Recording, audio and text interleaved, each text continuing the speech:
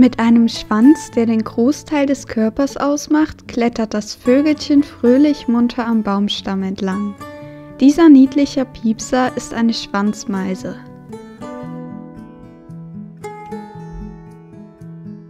Die Schwanzmeise gehört zu den kleinsten Meisenarten. Sie ist mit ihren 15 cm zwar größer als die Kohlmeise, aber nur, weil ihr Schwanz bis zu 10 cm lang werden kann.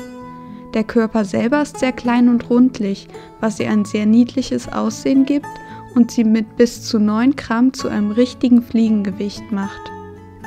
Der Bauch der kleinen Piepser ist weiß, mit schwarzem Gefieder im Rücken und Nacken und rotbrauner Färbung auf Schultern und Flanken. Der lange Schwanz ist schwarz mit weißen Streifen.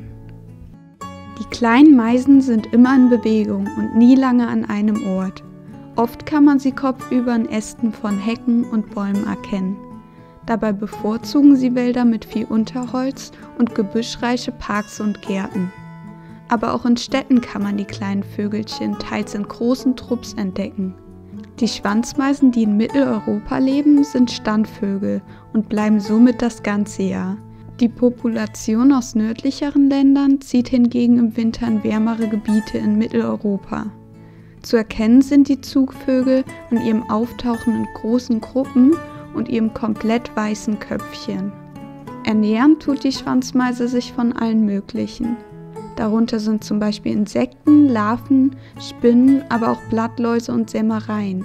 Wer im eigenen Garten ein paar Schwanzmeisen entdeckt hat, kann sie gut mit Meisenknödeln oder auch Erdnüssen füttern.